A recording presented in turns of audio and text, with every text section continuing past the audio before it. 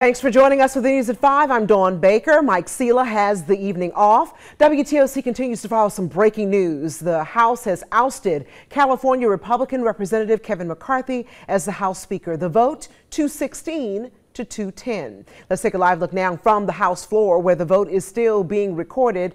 It all comes from a Florida Congressman, Matt Gaetz, who filed a motion to remove McCarthy after the Speaker turned to Democrats to help pass a short-term spending bill to keep the government open. We'll have more context for what led up to this coming up on the news at 5:30.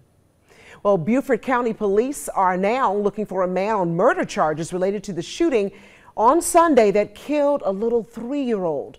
Our Low Country reporter Ryan Tismaneski met with Beaufort Police today to hear why they are working to find him as soon as possible. Beaufort Police say a domestic dispute during a child exchange led to the shooting death of 3-year-old Ariana Fair.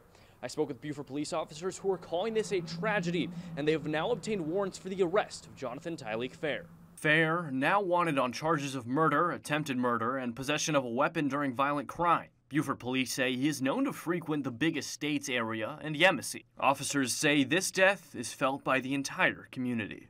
I absolutely think that this is a situation that is a tragedy, not only for the family, but for our community as well.